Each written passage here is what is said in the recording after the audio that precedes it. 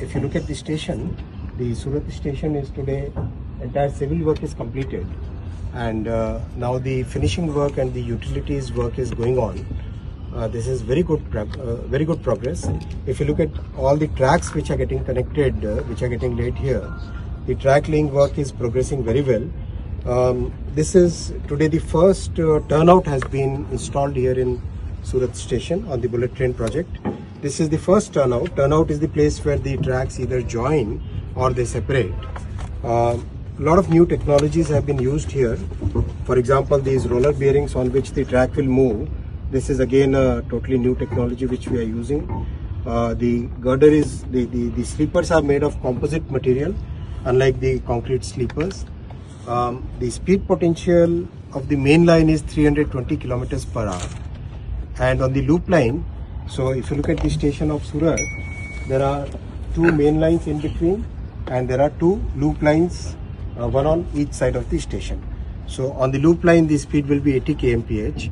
So this is very complex movement of trains. That's why the most modern technologies have been used. A lot of vibration absorption mechanisms have been created here.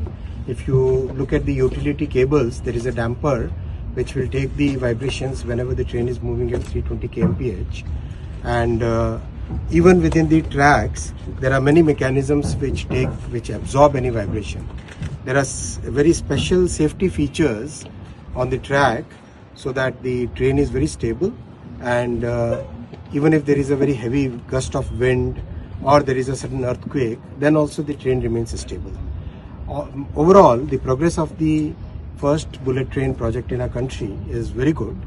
The first section within this bullet train project will open in 2027 between Surat and Bilimora, the 50-kilometer section.